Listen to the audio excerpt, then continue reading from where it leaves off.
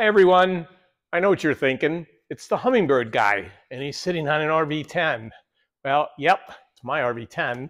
But guess what? I also do RV-10s, and we've been working on something really, really hard over the last year. And I say we, it's Carol and I together. And what we've finally come up with, I know many of you have been asking, is the maintenance handbook for RVs.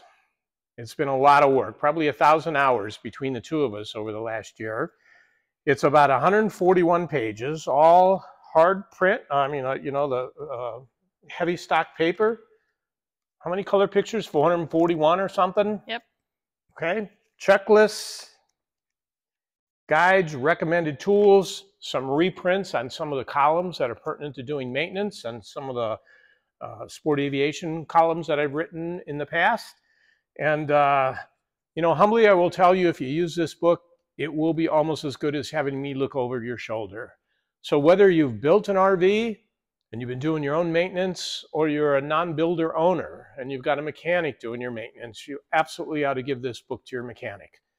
Okay, most of them don't know a lot about RVs. This will walk them through everything. It's very easy to use. It goes through all the individual portions of an aircraft, starting with the airframe, the ignitions, intake, all the way down through the pitot system. It'll walk you through everything, what to look for, how to repair it, and it'll help you if you need, got to go get some help from somebody else too, if it's beyond your capability of doing it. So one of the other things we've been working hard to do is get the price down. We're currently in this area of high inflation, and we heard you last time on the books. Okay, it's got a lot of color pictures, so that drove the price up. So we're going to do an introductory price of $69.95 for the book in hard copy and $59.95 digital. So why digital? So you can send it to your A&P or give it to them. Now I want to make you understand right away up front, you can't print the digital.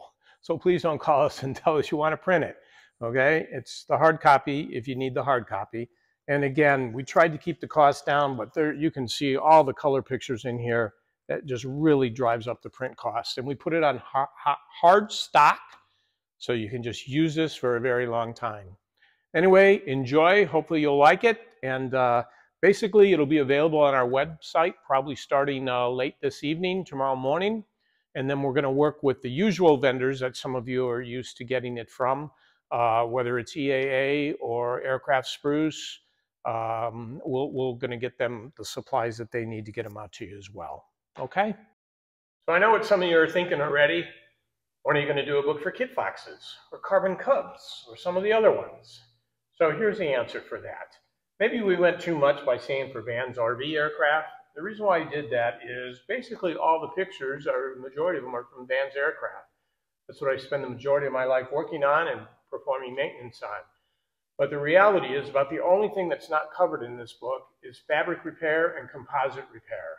So everything else that's common to all the other airplanes, fuel systems, brakes, tires, wheels, ignition systems, magnetos, etc., and even the checklists and recommended tools, it will work for all the amateur-built aircraft out there. So for those of you who maybe built one, again, or you're a new owner, give this book to your mechanic, and it will be just like having me there, I promise.